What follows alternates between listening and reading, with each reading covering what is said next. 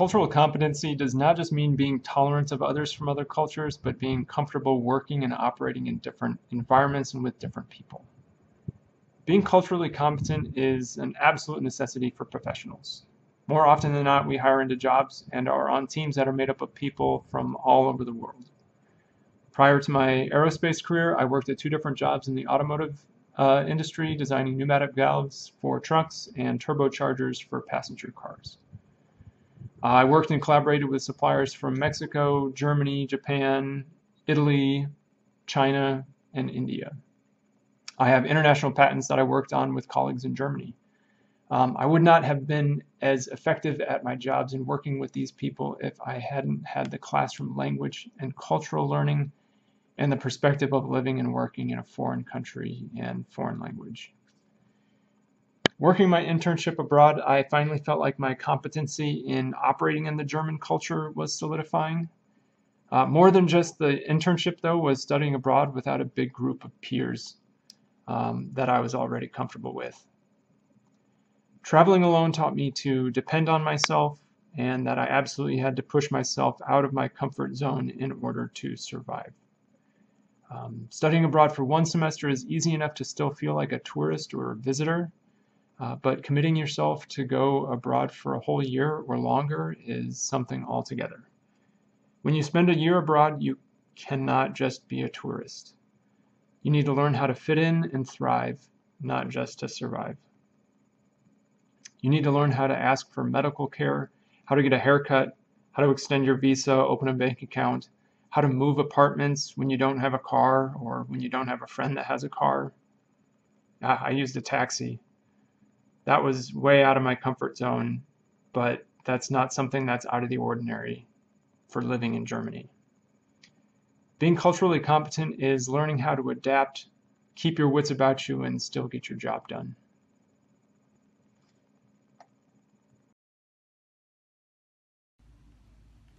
I think cultural competency is really important in the workforce. It allows you to gain multiple perspectives and see the world a little differently than your colleagues who maybe don't have those kinds of experiences. And I think if you are going to work in a certain country or going to be interacting with people from a certain country, it's really important to know the culture and to know their practices and what they consider as right and wrong compared to what you consider as right and wrong. And I think, just knowing the culture of a place makes it a lot more fun when you're there. And if you know the language, it's really easy to know the culture and to learn that kind of stuff. And the most exciting part of me traveling is learning about the culture. So one of the most important stories of learning cultural competency and developing a current understanding of everything that is Spain comes from one evening of watching TV with my Spanish host mother.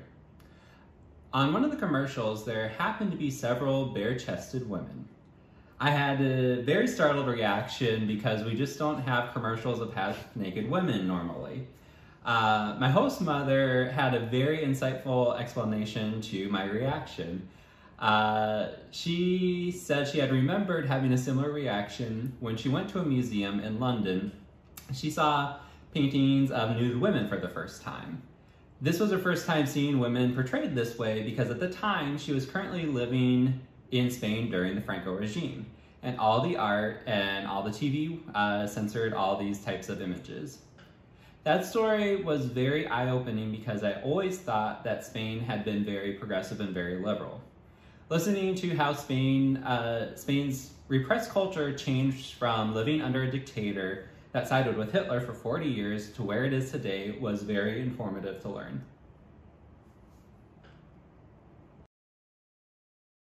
So in my case, where I want to work, which is in the veterinary field, understanding a client's background is important to be able to provide the care that they are expecting for their pet. So for example, when I was working at the veterinary hospital in Spain, I encountered some clients who really did not understand why their pets did not qualify for the universal healthcare system that is in place in Spain for people. So with that, the veterinarians explained to me that this is very common actually, and they just had to understand that, when they go to the hospital or when their family members, go to the doctors or everything, they are helped extremely financially, but when they come to the veterinarian and, you know, they get those higher cost services, they do not understand why. So it is important to understand their backgrounds to be able to educate them and move forward with them.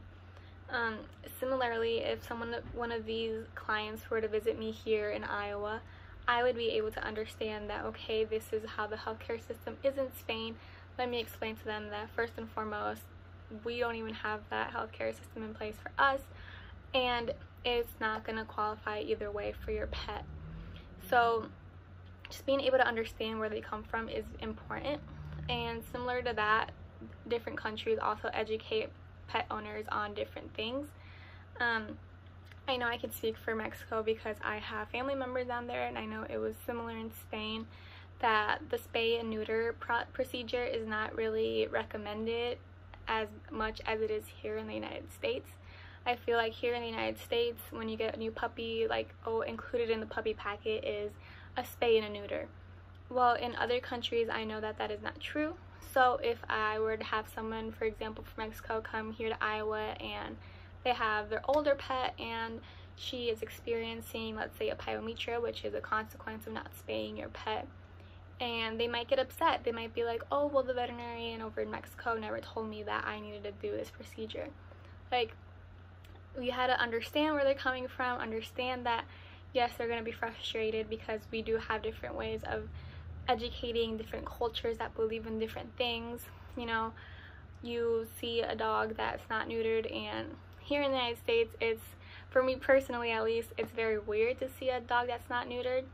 But if you were to go to Mexico, it's like, oh, it's normal. We don't want to take his manhood, let's say. So it is very different, again, on just understanding where they're coming from, what they learn, and being able to educate them and move forward with them. Again, being able to not make them feel incompetent, making them feel more comfortable and personable, friendly. Being able to connect with them is very important just to be successful, I would say.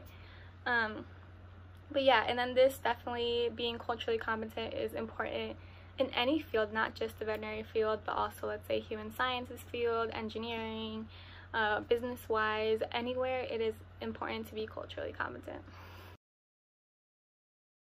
I'll start by saying that I don't speak any Spanish, but I wanted to talk about this prompt because I thought it was pretty important, and I believe cultural competency is really important, not just for your personal life, but also for the business environment. If you're, say, working in a company that's global, that many people that will be graduating from Iowa State will be doing, regardless of whether you learn Spanish or German or French, and you're working for a company that maybe does business in one or some or any foreign country, having some cultural competency or just awareness of cultural differences, I think, is really important. It's really helpful for just communicating with say other colleagues or customers or suppliers in foreign countries, and it just helps me personally be a little bit more patient when I know if I'm working with someone that they're speaking English and English isn't their native language. Just reminds me to be a little bit more patient and make sure that we're clear on what we're discussing, because it's very easy sometimes to think that you're on the same page, but what they're understanding and what you're understanding could be very different. So it's good to just be aware of that, take things slow, and also just on some other cultural differences in terms of, like, when I work with a lot of Germans, you know, they tend to be very direct, and so to some people, if they're not used to that, they can be a little caught off guard and surprised by that, or it can come off to some people as rude. And so if you're aware of that can set yourself up to have successful meetings and be productive in the workplace. Primarily in defining cultural competency as the ability to interact and communicate and understand people across different cultures, I think that this is an important skill for any individual to develop over time, as it's not something that can really be directly taught. or conveyed just in a single course or a single time period.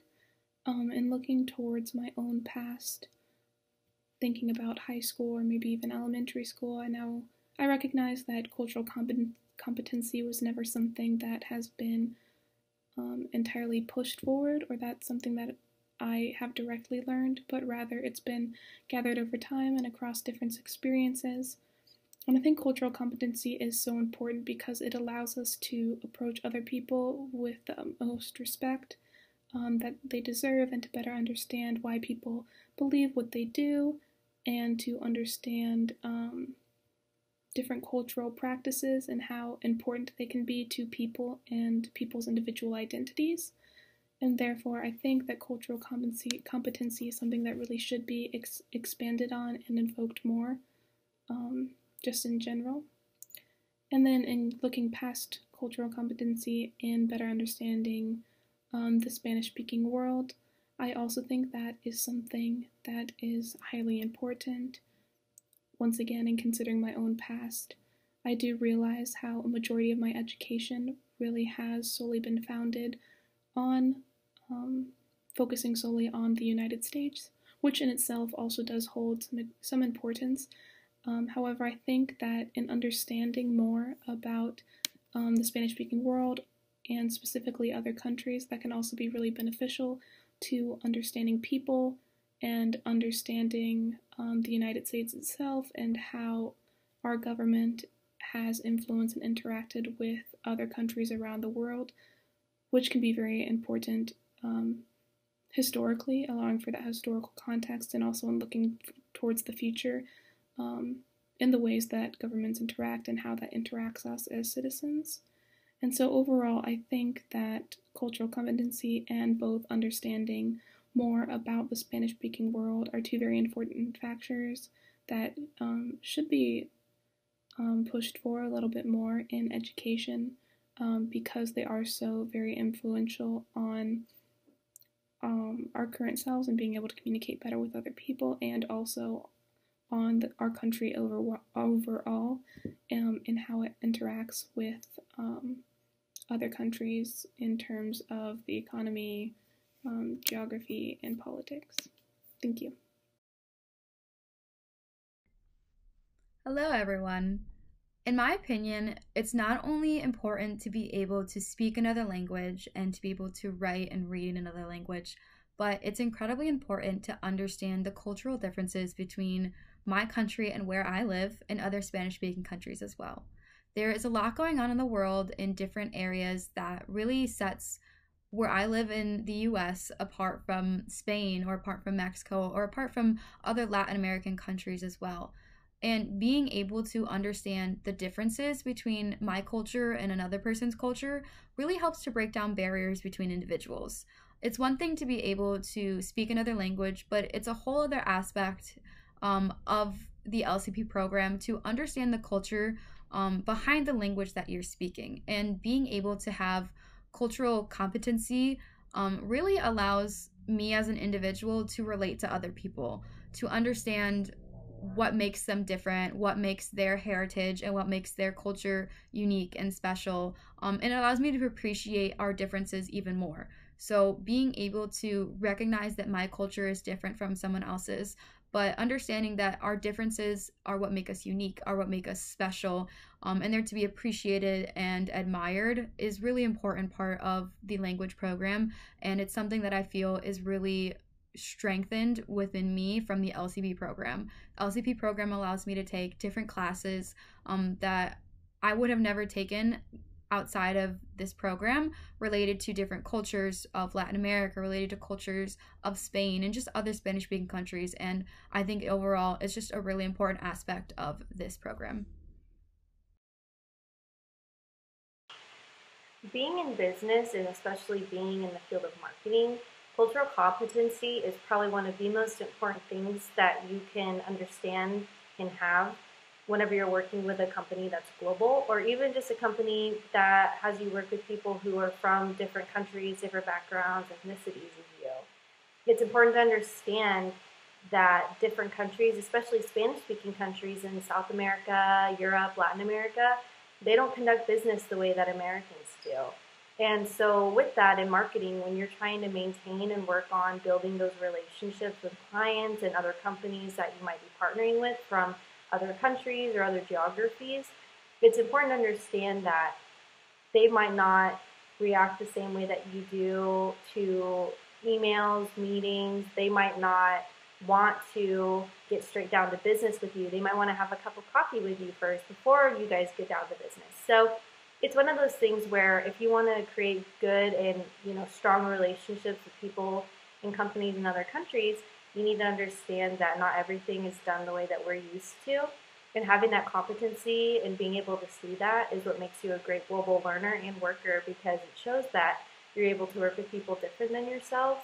And for me, coming from LCP and having 2 internships abroad, I really started to understand that in college, and I think that's what's made me really competitive and a really good asset to the company I'm with right now. I think that cultural competency specifically is something that is very overlooked here in the United States for the most part. A lot of people don't really ever get out of their cultural bubble, which is why I feel like a lot of people are shell-shocked when they meet people who are from a vastly different culture than their own. I think that it's something that's extremely imperative to be exposed to sooner rather than later, because not only is it going to help those types of people who are really taken aback when they encounter a culture that's vastly different from their own, but it also gives you the opportunity to interact with these people and befriend these people and really get an appreciation for something that is different, but it's also unique and it's special and it's just as valid as any other type of culture that exists in the world. And yeah, I feel like that's something that is kind of lacking in the United States specifically at this point in time. And I feel like going off of that, having an understanding of the geography, the politics, and the economies of the Spanish-speaking world is something that is imperative to know if you want to work as a professional in the Spanish-speaking world.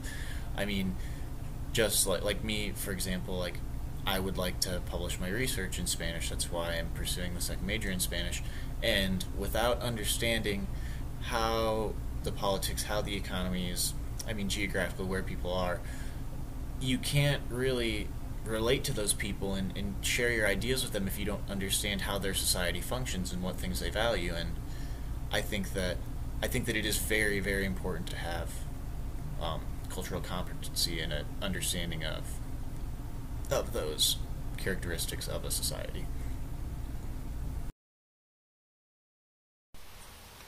During my study abroad with LCP, I learned so much more about Spain, the country in which I studied. I learned how the geography, politics, and economics shape the culture of the country as a whole, as well as within the individual regions. To better my Spanish skills further, I also have pen pals from different Spanish-speaking countries. I learned so much from them as well. I learned about their vernacular or the dialect in each country, their country's cultures, as well as current events there. I believe that it's important to keep an open mind and always be ready and willing to learn and connect with others, because learning a language is so much more than just learning the words. A language speaks to the culture as well. I'm very glad to have cultural competency to make friends with people all around the Spanish-speaking world and have genuine connections where we can share a culture with each other and learn from it.